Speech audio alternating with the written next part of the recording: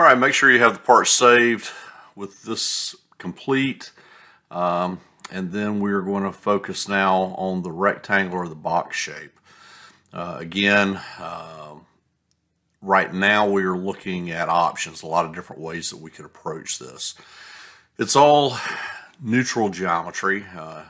None of these lines help to define any other lines. So freeform is probably not the best method for this, but that's going to be the first method that we do.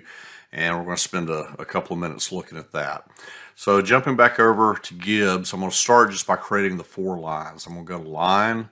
I'm going to come over to axis line. Axis lines are either vertical or horizontal, nowhere in between. You simply select the vertical or the horizontal icon. And if you're on vertical, this is an X value. If you're on horizontal, this is a Y value. The bottom value here is Z, so it stays at 0. So entering my vertical lines, I'm going to enter a line at 1 inch, shift enter, because I need to enter more lines, and 2, enter, switch to horizontal lines, -1, -3. Those are the 4 lines that make this up. Now, there are basically 3 ways of connecting this together. I want to show you what I call the old school GibbsCAM way of connecting, which is good to know what's happening under the surface, but there are faster ways to connect this up. But that is to select 2 pieces of geometry. So I'm clicking here, I'm holding down Control and clicking here, and then click the Connect button. And that's going to connect these 2 into the same shape. Now, before I start, let me start out looking back at this piece of geometry, this shape.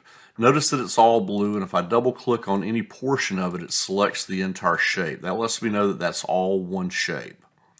And each of the pieces of geometry are connected with one of these blue squares, which is called a connector. It means there's 2 pieces of geometry that are joined together at that location.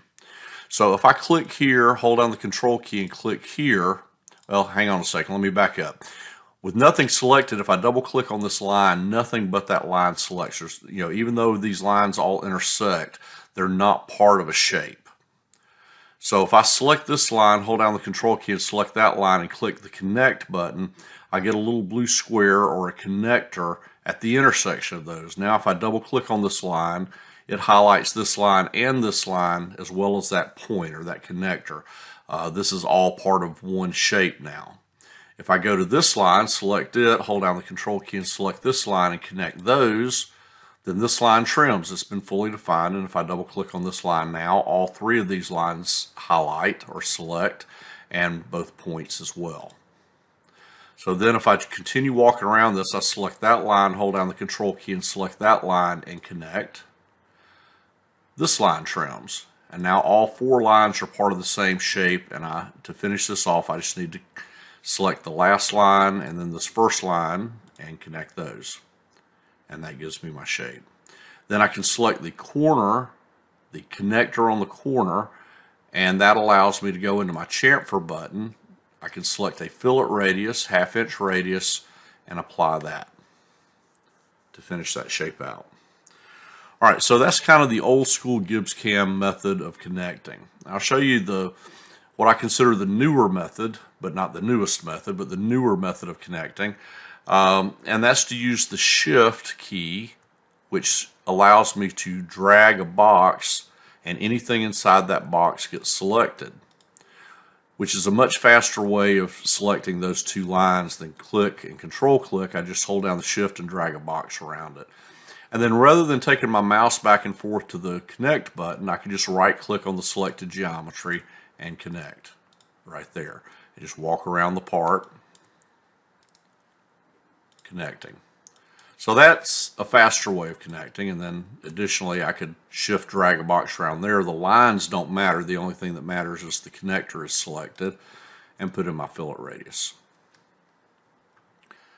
Now probably the fastest way to make a complete shape out of this unconnected geometry is under plugins and contour trace. Contour trace allows me to just select the geometry in order. So select start point, line, or circle.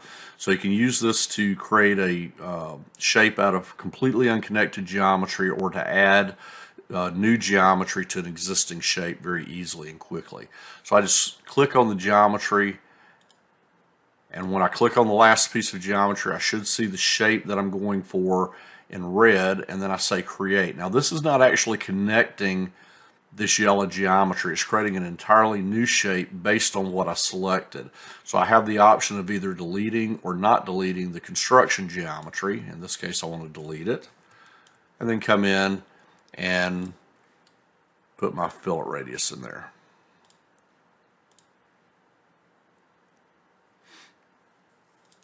All right, so that's 3 different ways to deal with the unconnected geometry. Let's look at a couple of other options. Geometry Expert would look like this. I might start out with a vertical line at x1, horizontal line at y-1, vertical line at x2, horizontal line at y-3, and then close the shape out. I could also do the fillet radius inside of Geometry Expert, although I would normally do it after the fact because it's quick and easy to do after the fact. Another option here would be under my shapes. I can create a box that measures 1 inch in the x-axis and 2 inches in the y-axis. I have 9 choices for what position on that box or that rectangle I want to dimension to. I can dimension to any of the 4 corners, any of the 4 midpoints, or the center of the rectangle. I'm going to dimension to the upper left corner, and that upper left corner is going to be at x1, y-1. Select that corner and do my fillet radius. Lastly, I can simply draw lines with my mouse. Now notice that I have a grid value here, and if I move my cursor out on the screen, I'll see that my X and Y positions are changing by 100,000ths increments. If I change this to 4 inches and zoom way out, then my X and Y values will change by 4-inch increments. If I make that 1/10,000ths, they change by 1/10,000ths increments. So really what you want to do is set this to the largest number that will let you hit the corners that you want to hit. So if we look at our drawing, we've got, x1, y-1, x2, y-1, x2, y-3, x1, y-3. They're all 1-inch increments. All 4 corners are even 1-inch increments. So if I set this grid to 1 inch, all I've got to do is get close. You see how far away that endpoint is from where my mouse is. That's exactly at x1, y-1. And then every time that line jumps, it's 1 inch. So I can come over 1, down 2, back over 1, and back up to where I started. And it closes the shape out and drop in my fillet radius. So there are several different ways that we could approach that. So go ahead and go through 2 or 3 of those methods. Definitely do freeform, practice the connecting. Definitely do Geometry Expert to reinforce that. And then pick one of the other methods, or if you have time, 2 of the other methods to try. On the freeform, use whichever method of connecting you want to, but I would recommend getting accustomed to using the Contour Trace plugin. It's a very quick, easy way to do a couple of things: to create a shape from totally unconnected geometry, as well as to add new geometry to an existing shape.